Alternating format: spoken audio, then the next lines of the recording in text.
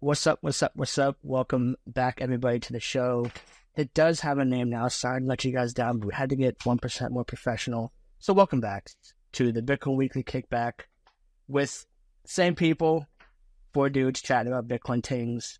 And so a lot happened in the past 7 to 10-ish days. Lots of good.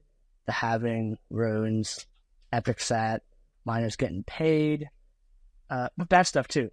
The US is going after aggressively privacy tools, and it's already causing other providers of, say, non-custodial tools to jump out of the US to proactively not be targeted. So, ton to talk about.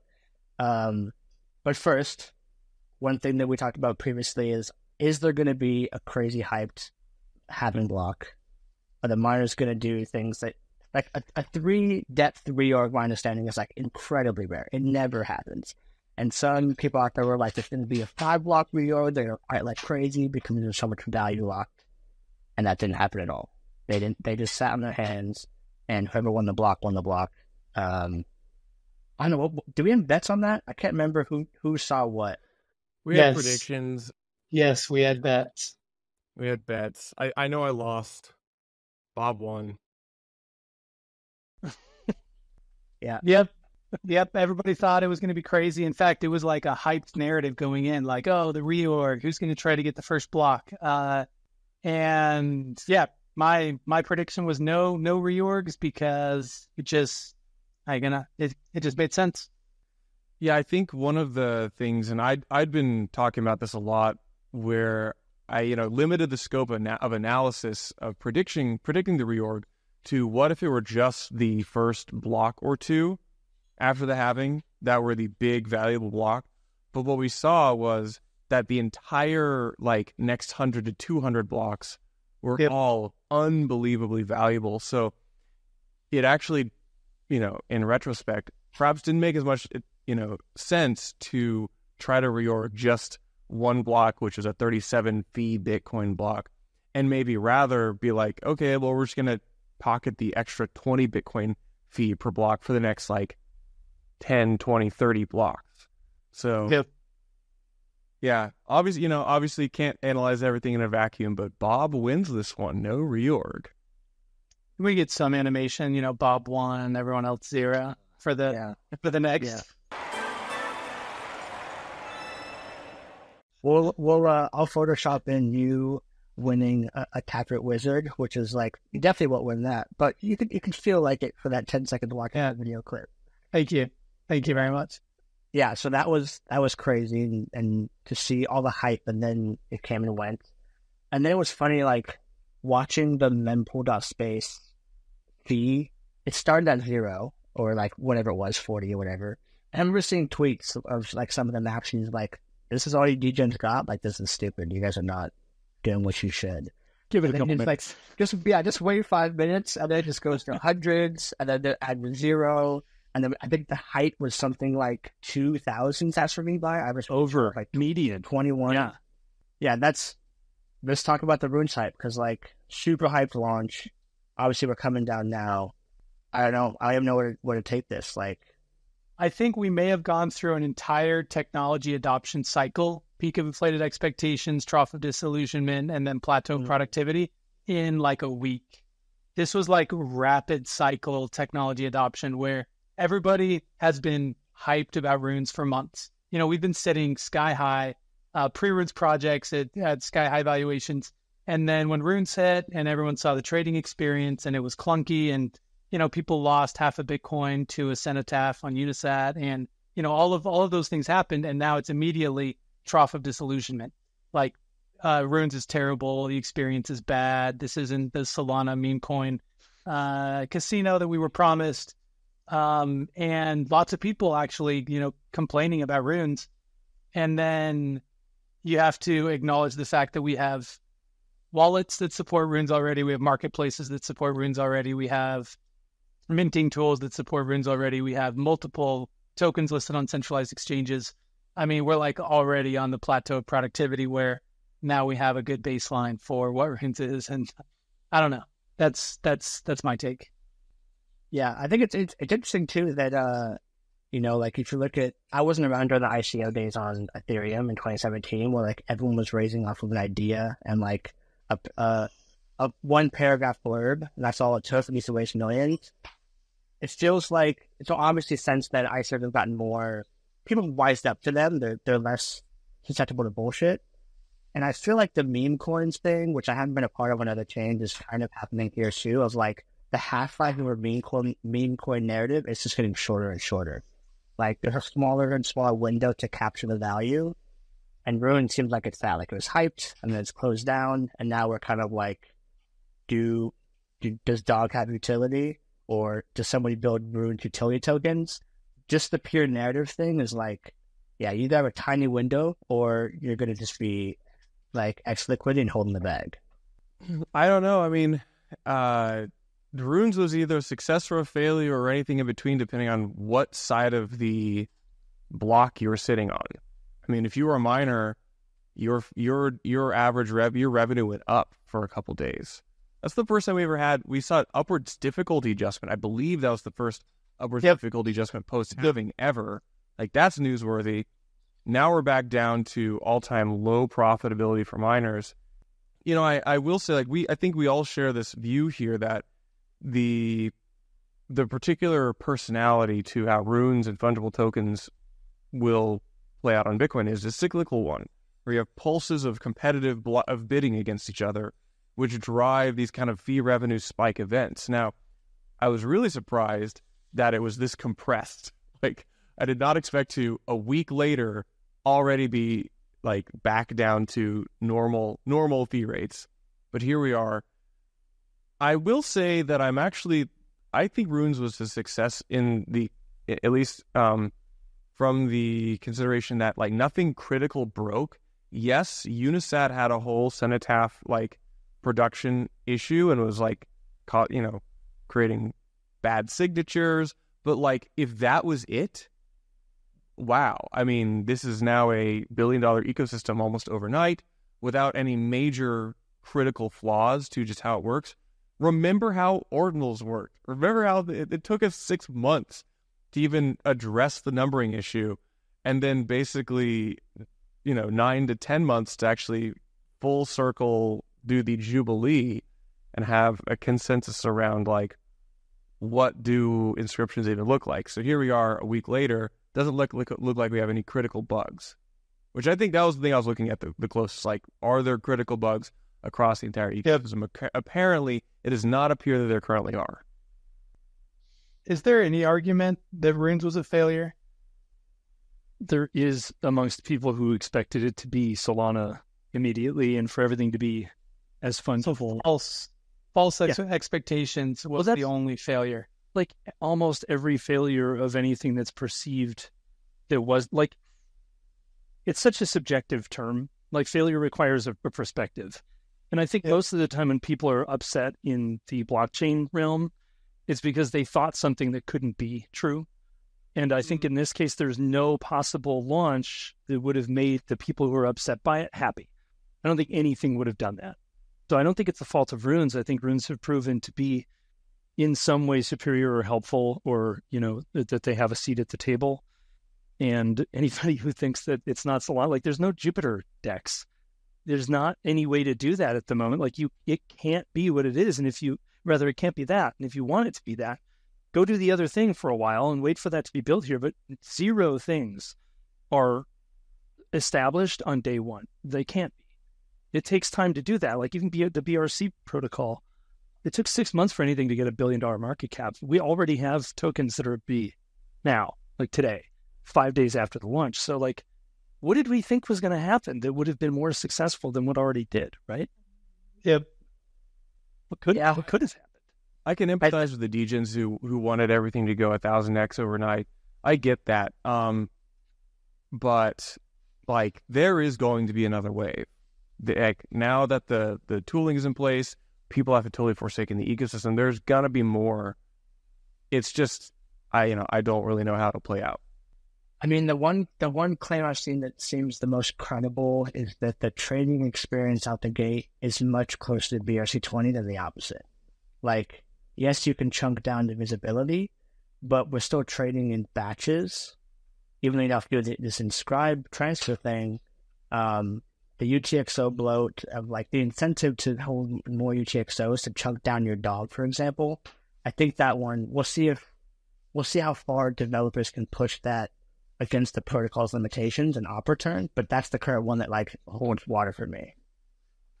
Yeah, and I've talked a lot about this, about my own interest in runes, which really isn't because they're another fungible token on Bitcoin, but rather because they are UTXO based, it makes them very extensible onto layer 2s, or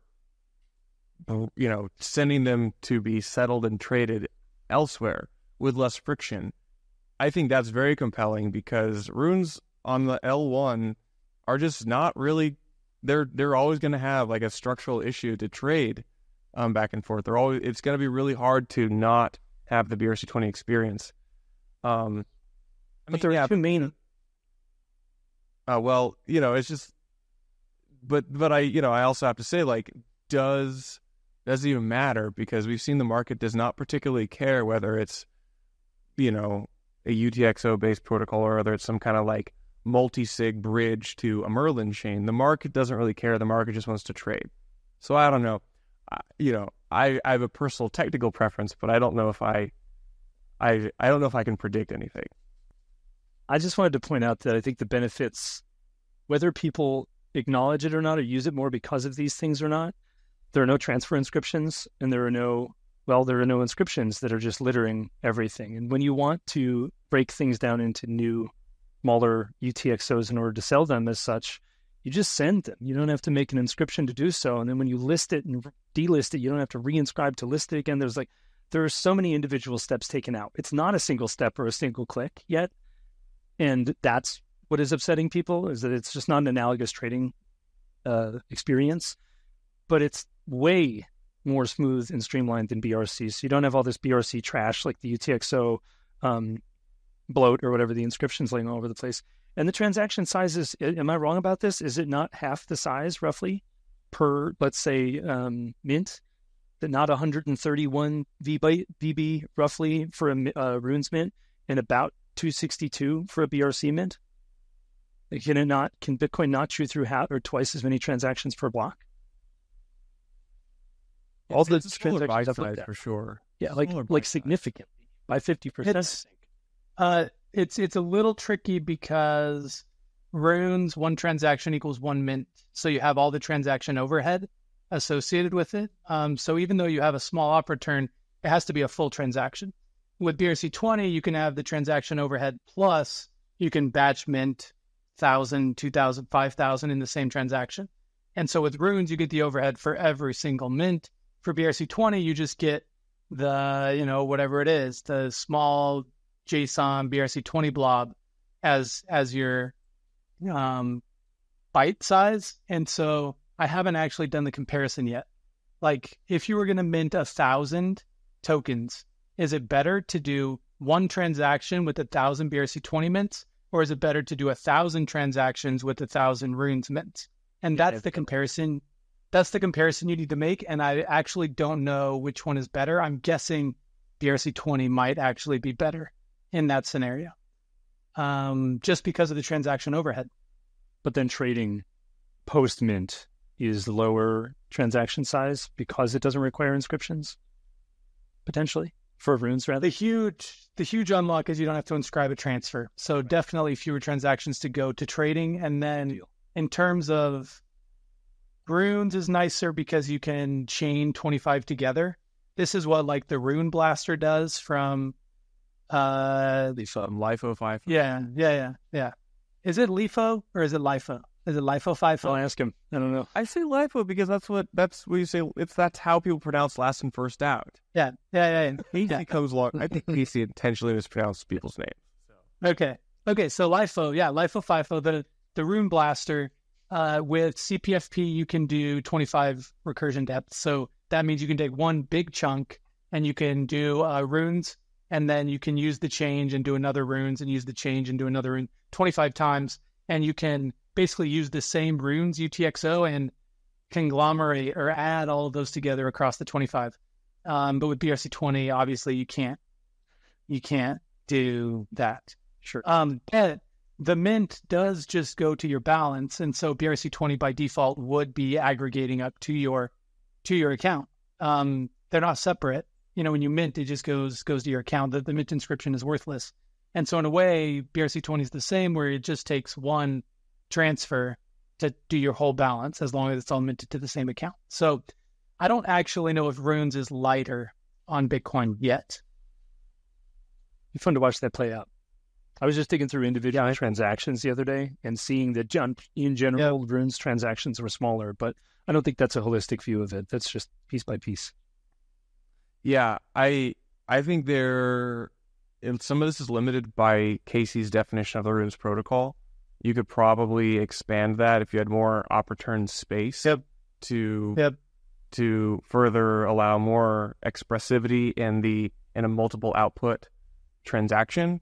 But that's currently not recognized in his Runes protocol implementation. So, I had a fun one to bring up. Elok posted something about using the inscription endpoint to make inscriptions aware of their rune balance, which is really exciting. It's an exciting idea to be able to send runes to a UTXO already containing an inscription and have the inscription somehow self-update based on what type of token or the number of them. This is going to be a fun thing to see what people do with it. Yeah, it's really cool. So Casey originally proposed this idea a few Ordinals coding clubs back, said you can do this, and now it's a matter of how you implement it. LIFO FIFO, aforementioned LIFO FIFO, threw up a PR a couple weeks ago saying, here's an idea we could do. We could reference root ID. And then Elok threw up a PR saying, here's another idea. We could reference the output that the inscription is on, because we already know that. So just getting this conversation going, I think this is one of those things where everybody wants it to happen. Now it's a question of how are we going to implement it. And this could potentially be one of the biggest unlocks for Runes, is it's natively integrated into the Ordinals protocol. And you could start doing not just like airdropping, like easily airdropping runes to ordinal inscriptions, but also supercharging inscriptions based on runes balance. So if you hold your ordinal in an account that has a runes balance of X token over 1,000 or whatever, you get a better looking ordinal or something like that. You just need some kind of, you just need some kind of runes endpoint. And it's like a recursive endpoint, and now you can supercharge ordinals with runes. So yeah, definitely crazy, exciting things happening with the interplay between the two. Yeah, and the cool thing here too, from what I understand, is that because you have two independent indexers, you couldn't do BRC20 because it was like it has a dependency on ORD when Runes is separate, so they'll both be running independently, and you can start to play with those levers without, if ORD breaks, Runes is still doing the fine kind of thing. Yeah, I think that's interesting. One other thing on the Runes and the L2 is, because you brought that up for a second, Charlie, I'm like mega hyper turbo bullish on Runes as I'm calling it an interoperability token. I don't know what the fuck that means, but it captures it of like, if you look at crypto, everything trades against USDT for the most part. And we've never had a token low enough on the stack like Runes that's on the L1 or whatever, close to it, and it can go up to L2s, and all the L2 builders are supporting Runes, like, already. Stacks builders, Rootstock, Sovereign, non-Rootstock, everyone's doing Runes as well. So, being able to go from an L2 into Rune, and then use some DEX that supports Rune, and then over to Rootstock, like, this way of using tokens in that way hasn't existed, and I think it technically, well, not technically, it kind of makes all L2s connected to each other through like maybe 2 steps of trading that we haven't had before. I'm stupid bullish on that. If you're building something like that, hit me up. I want to invest in you. But in meme coin season, everyone's thinking about it as like degen stuff. But I think the utility of Runes in that way is going to be absolutely massive. I can't even tell if I'm just being crazy or if I'm like correct, but I think that's going to be a thing. I think that makes a lot of sense. I've talked a lot about it, that the future of meme coins is on low friction layers. So whatever implementation technology, meme coin, or even different chain can provide that combination of low friction release and trading and settlement of these things and make it appealing to degens, I think that's a no-brainer. That is definitely like the thesis of this cycle, right? You see venture capital writing threads on why meme coins are an investable asset. First of all, what the hell, venture? You guys are insane. Second of all, like, it's very obvious that this is going to continue for another year or so. Like, it's just meme coin season. So now the question is, where is the casino going to be built? Yep. Okay. There is the ever-present concern of liquidity fragmentation. This has not been solved in a world of mini L2s. In a world of runes thriving on mini L2s, you still have liquidity fragmentation across your L2s. There's no easy solution here. You have fragmented rune liquidity across all of the L2s, across all the different apps. There's no easy atomic swapping between them. People are trying to do things like shared sequencing and other kinds of things, or shared bridging, but it's unsolved. And so I'm perhaps less than the, whatever you said, hyper mega crazy stupid bullish, just because bridging is pain. Bridging is incredibly painful, and liquidity fragmentation. So yeah, we'll see. Yeah, I think the kicker here is typically bridges. You take a native token and then you present a wraps token on the other side, and that's a one-to-one representation. I think atomic swaps are going to be the big thing here. Of like, you'll go from, say you want to go from Sovereign to Alex, so rootstock to stacks.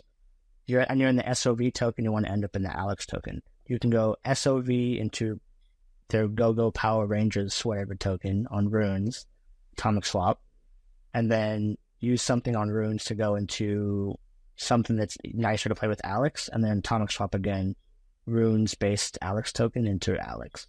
Like, it's still fragmentation, and it's still annoying. You're going to pay at least 2 transactions, but to unlock we haven't seen without having to go to centralized whatever's currently. Yeah, you just said 2 Bitcoin transactions, so now it's like, that's an hour. That's like an hour to bridge between the 2 ecosystems, like pain, max pain.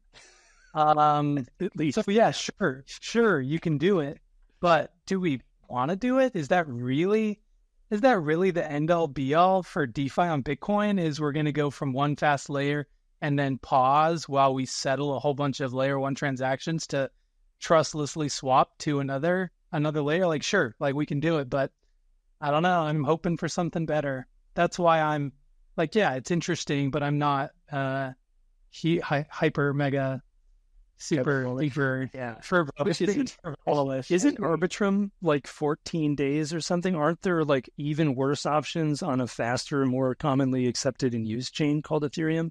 Like, aren't some of those options even slower? Let's talk about how some Bitcoin L2s are optimistic. And so with optimistic rollups, generally you have a 7-day withdrawal window anyway. And so now you're going from an optimistic rollup that's trying to settle in some fashion, and then you're bridging, and now you have multiple transactions in line. Like, I don't know. I think it's going to be terrible UX. We're 15 years into this, and we just still have such a terrible user experience. What are we doing? 15 years is no time. That is historically no time. Facebook, 15 years down the road, had kind of developed what it looks like. A lot of technology in 15 years, especially these days, that's 2 or 3 major cycle in generations. And here we are. We still have the scaling and user experience challenge. How do we get this to 1 billion to 7 billion people? I have no idea. The blockchain trilemma. It rears its ugly head again, where you can have decentralization and you can have security, but you're not going to get scalability. Custodial's the way. That's the answer. Just trust Coinbase, bro. It's fine. Sacrifice decentralization. Yeah. Which is a natural segue to, being co-opted by the government and risks of custody. yeah, we gotta talk about Samourai Wallet, which I've actually never used. It's a privacy mixing service. You send in your Bitcoin, it does some fancy stuff so it can't be tracked, and then sends it back to you. So it's a privacy focused tool mainly. And yeah, my understanding is the Department of Justice took down the domain and arrested the 2 co-founders. And that's all we currently know. We don't know how much data is in the database, how much is exposed, all of that. Is that the current bleeding edge? Yeah. I recommended Samourai Wallet to friends for years. I've used it a lot. I even interviewed one of the Samurai guys during the Ocean, shindig back in December. I know, so I've talked to many of the Samurai team, a number of the Samurai team in person. They are very, very aggressive publicly. So they just really, really shitty to a lot of people in Bitcoin, but they're uncompromising privacy advocates. And this is one of those things where you can, if you care about privacy and open networks and government overreach, this is an iconic event where we rally around this and we say Bitcoin needs more privacy advocates. The particular government agencies in this capacity have done something really, really alarming that I want to speak out against. So shout out all the privacy advocates in Bitcoin and other blockchains. This is a really unifying moment. I feel like a lot, like very similar to the Tornado Cash moment on ETH. Like that's one where it doesn't matter what blockchain you're on. This is more of a line in the sand for privacy overall. There is a worry though, because the mixing service required you giving your XPub over. So you have your XPub from which you derive all your public addresses, so they could tell where on the opposite side of the mix your coins go. That XPub had to be used if you were not going to use their own Dojo product. You basically had to reveal your XPub. So in this case, depending on how the government seized or surveilled or what Samurai did with those XPubs, the seizing authorities can tell and connect public addresses after the fact if they have a sufficient amount of XPubs.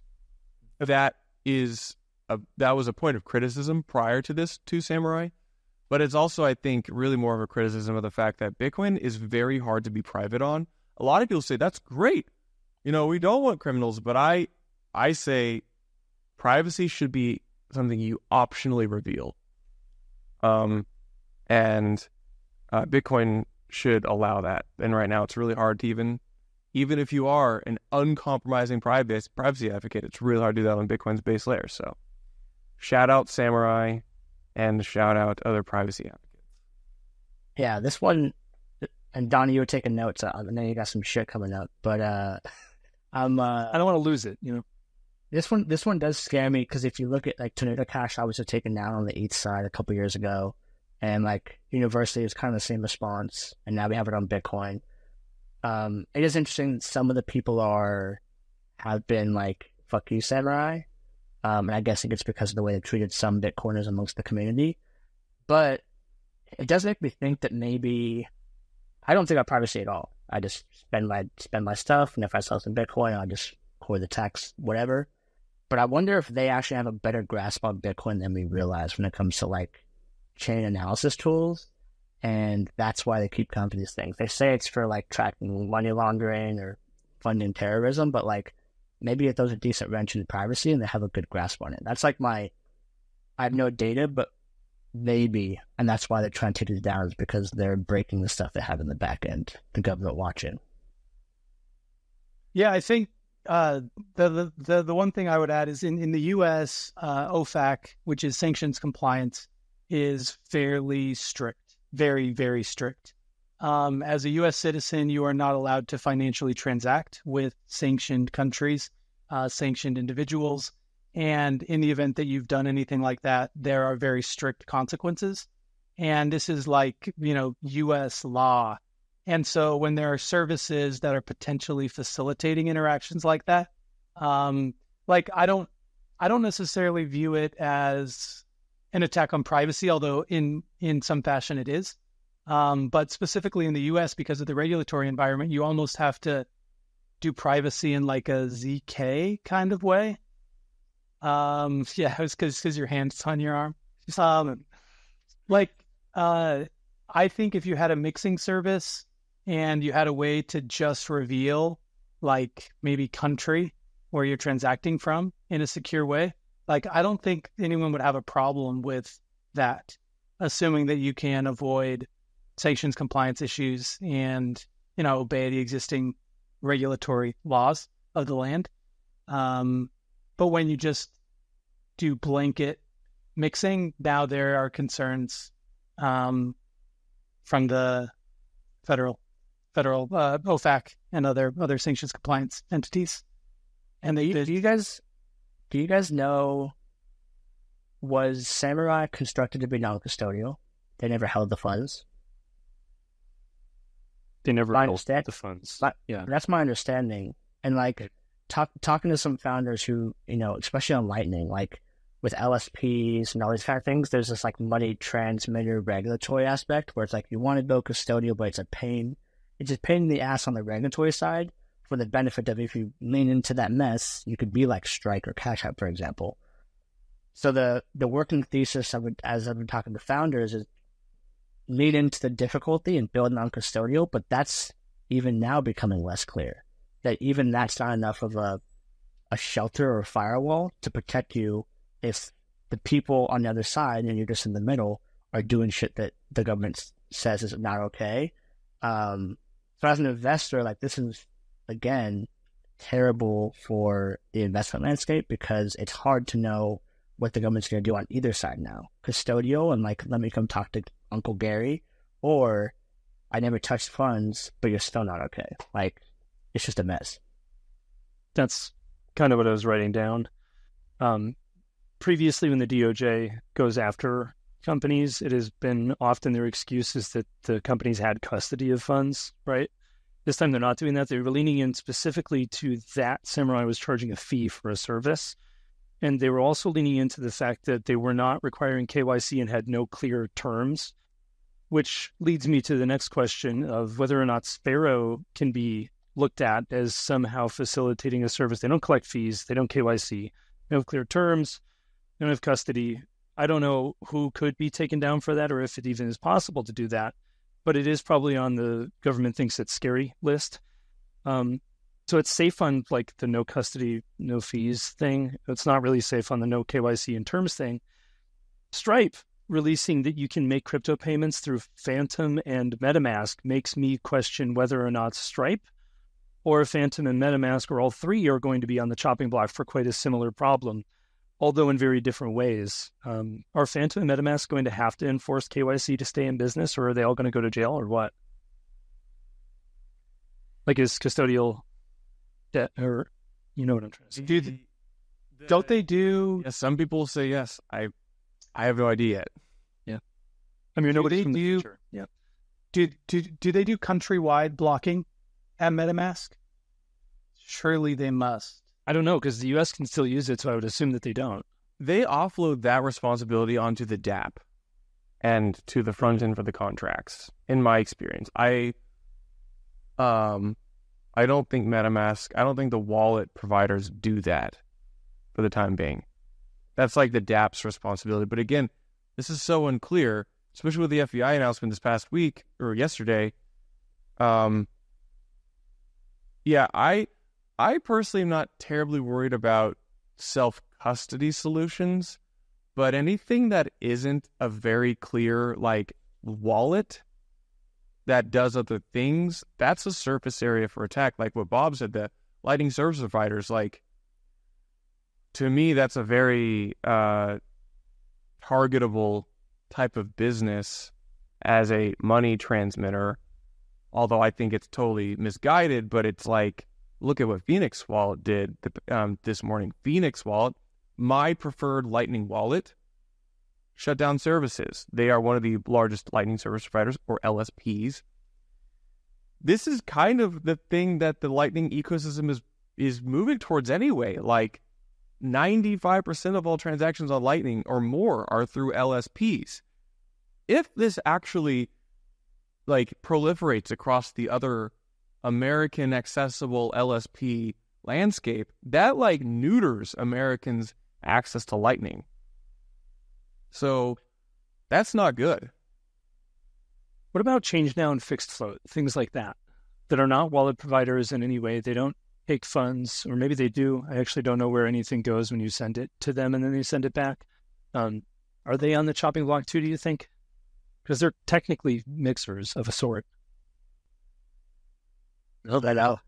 It's unclear. I mean, like, I think the fees thing makes sense. Like, all these services that are building, a lot of them are VC backed or trying to build a sustainable business. And so you have to get fees somewhere.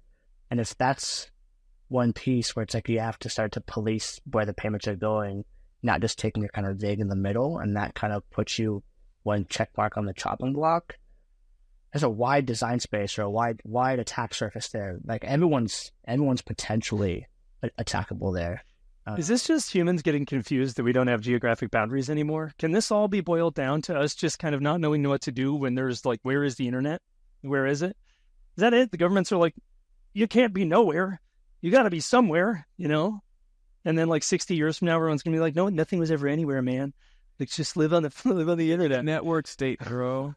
Yeah. I seriously though, it's a monkey problem where we're all really confused that all of a sudden it's like things aren't happening in a space. They're happening nowhere or anywhere. I think this is all just a last part of it's I think it's probably in the death throes of fiat and it's trying to preserve its power.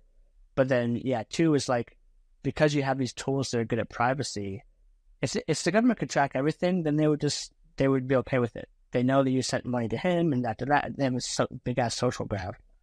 But because there's big blind spots there, I'm sure that's part of why they're like, I can't control it in the way that you can with cash, for example. Like credit cards are very policed, and cash, anytime it's over a certain amount, the bank's gonna treat you like a villain. Like, what are you buying, bro? You're not buying a Tesla in cash. No, you're not doing that. No one does that. That's weird. You're gonna go buy drugs, sir. And it's like, it's my money. So like, there's all these kind of like stopgap things they can do to control people that crypto, when you can move $1 billion for $7 or whatever, it's just such a change in scale. I don't know. They have to. It's kind of seems inevitable. I guess the plus side though is the bigger enemies you make, and it's good Stripe getting into this. It's going to force regulatory clarity.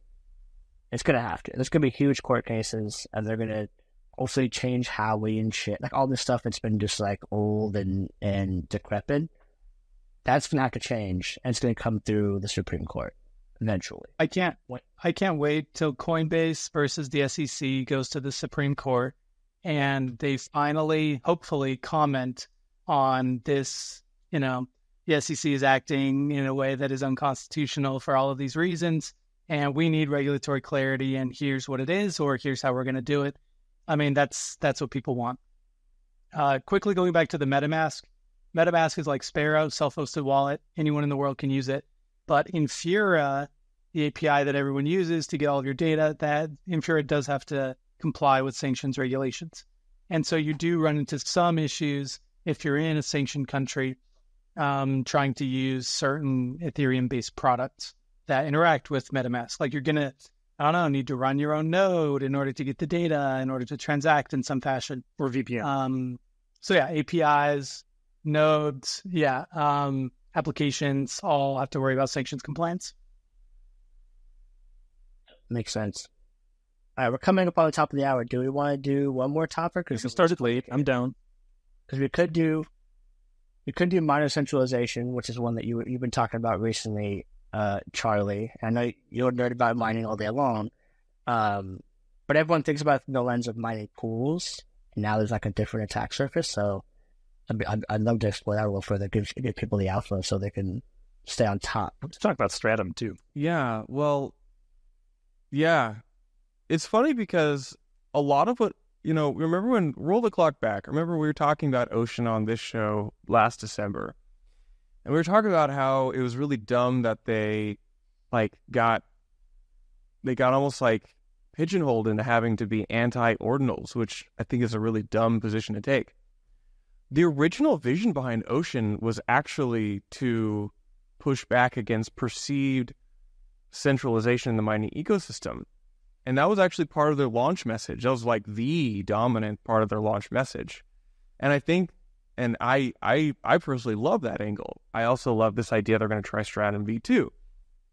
Give miners more control of the block template, more private, template submission. But like, it looks like they were directionally right and maybe just didn't execute on some of the narrative capture. Because we've seen several researchers, shout out Parker Merritt of Coinmetrics and OXB10C, an independent Bitcoin researcher, as well as Mononaut with mempool.space. Those three guys, and possibly more, had various deep dives into miner payout flow, as well as, in particular, OXB10C did a great analysis on identical block templates that various pools were working off of. In layperson speak, this basically strongly suggests that a certain number of pools are actually the exact same pool, just with different public monikers to the blocks they produce. And so this is really alarming from a Bitcoin standpoint, whether or not you're a hash producer, a competing block producer, a Bitcoin holder, or a Bitcoin user, or even if you're a JPEG degen and you want to get your JPEGs into Bitcoin's blockchain. All of these are challenged by block production centralization. This is not, I would be very specific and say this is not miner centralization. This is the people who produce the blocks that go onto the blockchain. Does it mean that they just use the same block template, or does it mean that they're actually the same mining pool in a way? OXB10C's strong inference was that it is the same mining pool, perhaps even the same node. So it's just they split up their hash rate publicly based on to conceal how big they actually are? I would ask you, how do we know that pool A and pool B are different pools? How do we determine which blocks are attributable to which pool? The pools voluntarily sign their names in the Coinbase output. So it's an elective self-reporting mechanism, which is then communicated to the various different analysis tools out there to say this pool has X% of the hash rate. So could a mining pool just say 20% of the time that we win a block be this identity, 20% of the time be this identity, and 20% of the time be this? That's possible? That's possible. And you wouldn't know because it's just a specific private key, essentially, that's signing for a particular entity, right? Pretty much. Does that mean? But isn't there an incentive here then if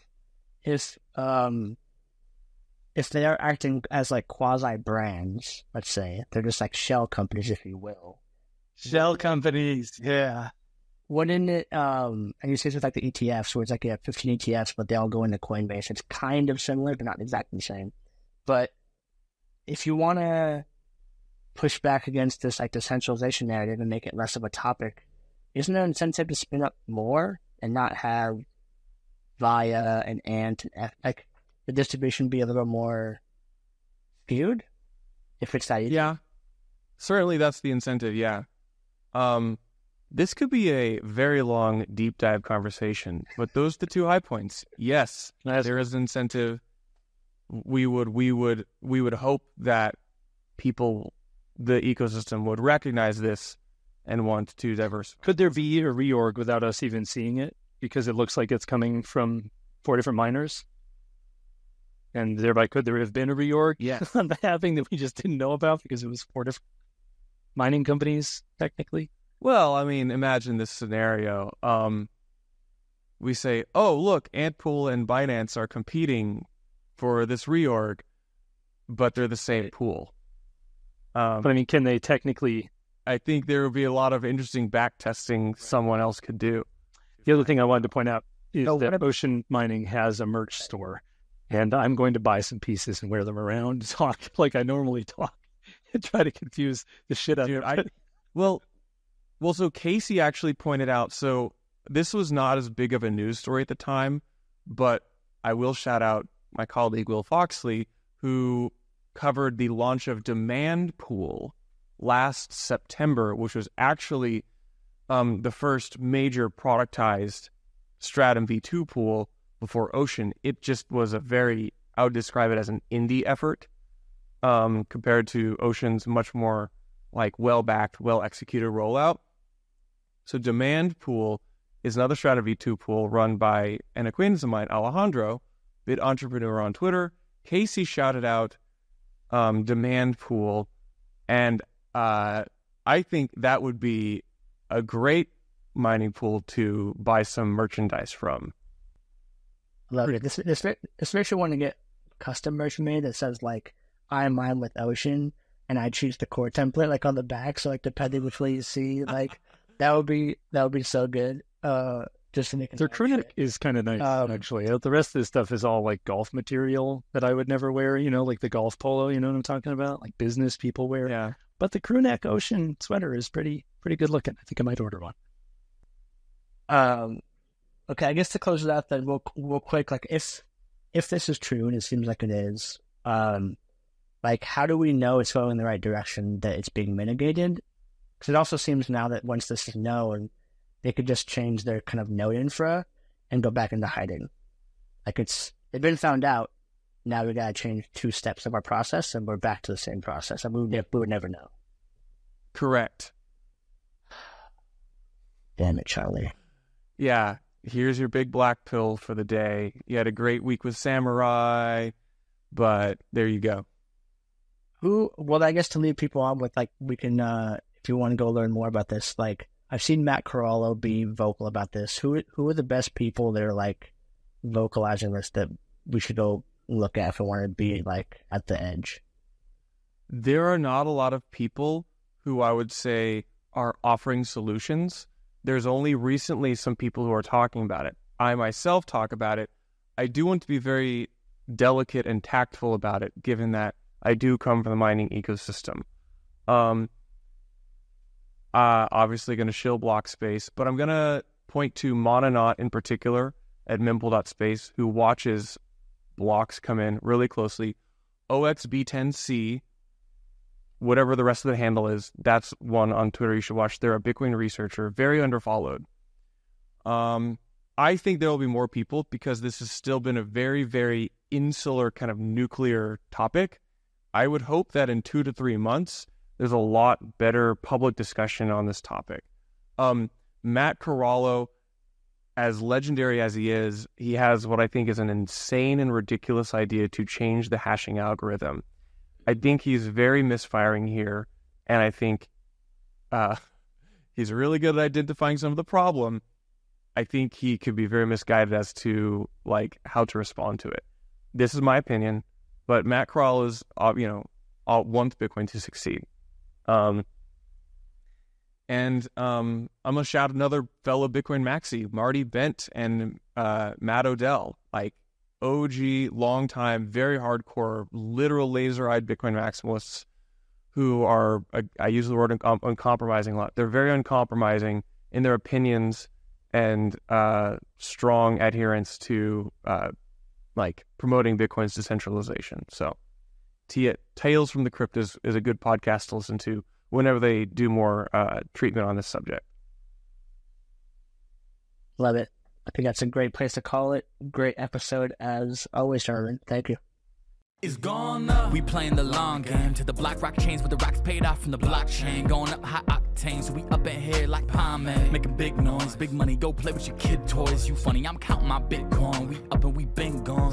It's gone. Planned it out and we did this purposefully. Panning out like the kitchen currently. It's like surgery, way it's earning me a nurse's salary per cryptocurrency. I'm on a vacay drinking coconuts while wearing polka dots. This ain't no hocus pocus, listen up and learn. It's gone up.